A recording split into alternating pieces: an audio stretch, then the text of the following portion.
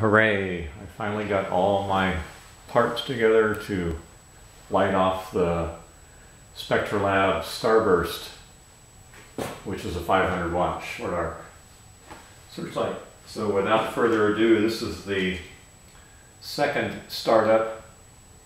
I want to make sure it worked before I put it on film. So here we go.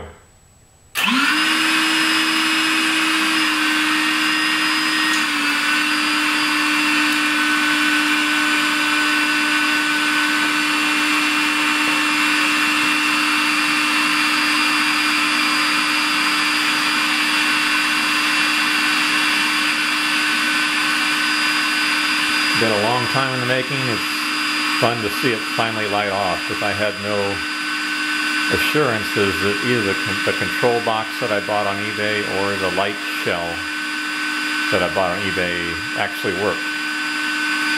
All this stuff I buy with no guarantees, so far I've been lucky. Fired off the first time with no issues at all. It's got a brand new reflector in it that I bought from Spectrolab.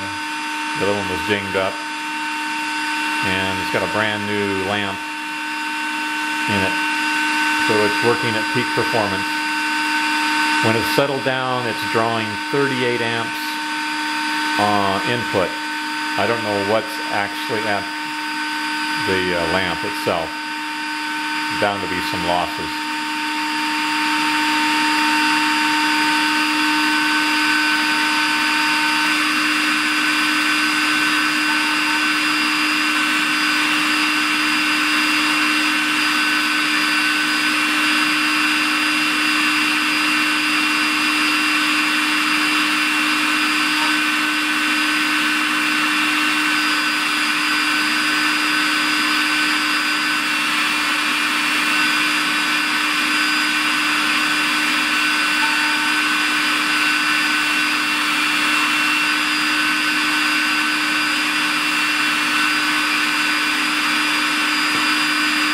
Supposedly a 2-degree beam. Don't know, haven't tried it outside. As with all my high power lights, kind of hard to try them around town.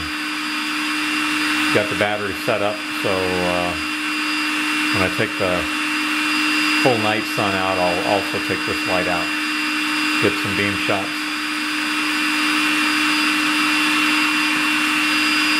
That's it for this video.